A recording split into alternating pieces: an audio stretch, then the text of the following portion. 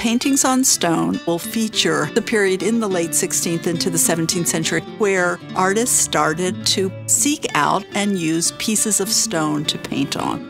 The painting was fabulous and so interesting the way the artists had used the stone. There's never been a show that addresses the breadth geographically and in terms of the number of stones, and it simply will never happen again. You'll have to come to St. Louis to see it. It will not happen anywhere now or ever again.